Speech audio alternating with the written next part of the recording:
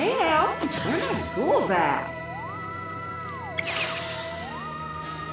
Hi guys, MrRoflWaffles here. Starting with Zombies in Spaceland for IW Zombies, we've been able, after completing the boss fight, to use a cheat code to spawn in as whichever celebrity cast member is being featured on whatever map you're currently playing. And this map, Attack of the Radioactive Thing, is no different because you get to the end of the boss fight, you beat it, you get the achievement, and then around the map, several symbols appear where there were previously some other symbols, and the new symbols are actually the D-pad button combination you need to use in order to play as Elvira in an upcoming game. So to do it, you jump into the pre-game lobby, and your cheat code is going to be down, right, down, left, up, right.